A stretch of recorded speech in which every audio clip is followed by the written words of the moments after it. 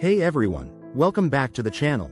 Today, we're diving into some powerful psychology secrets, not for manipulation or games, but for building genuine attraction and connection.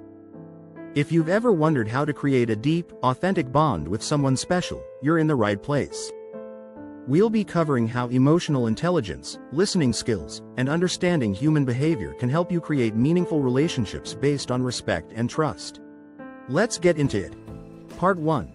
The power of emotional intelligence. First off, let's talk about emotional intelligence, or EQ.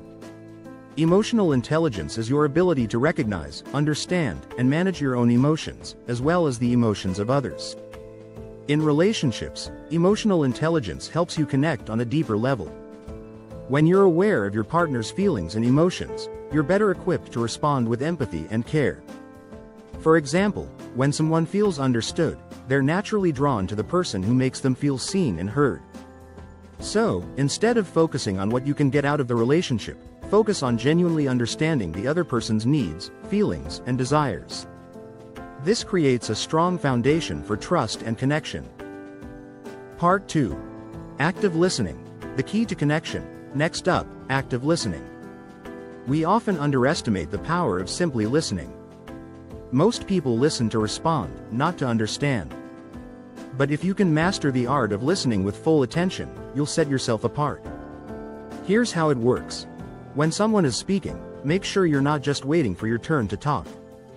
Instead, focus entirely on what they're saying. Nod to show you're engaged, maintain eye contact, and even paraphrase or ask questions about what they're sharing. For instance, if she's talking about a challenging day, you could say something like, "It sounds like that was really frustrating for you. How did you handle it?" This shows you care and are invested in her experience. When people feel truly listened to, it creates a deeper bond. Part 3. Building trust through vulnerability. Let's move on to something that often gets overlooked in modern dating: vulnerability. People often think that being vulnerable makes them weak or less attractive, but in reality, it's quite the opposite. Being vulnerable shows that you're comfortable with who you are and that you trust the other person enough to share your real thoughts and feelings.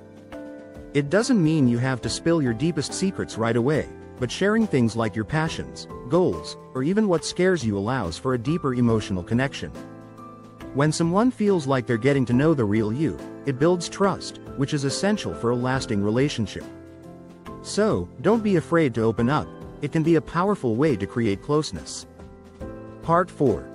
Understanding nonverbal cues. Communication isn't just about words. Nonverbal cues play a massive role in how we connect with others. Research shows that around 70–93% of all communication is nonverbal. That means body language, facial expressions, and even your tone of voice matter more than you might think.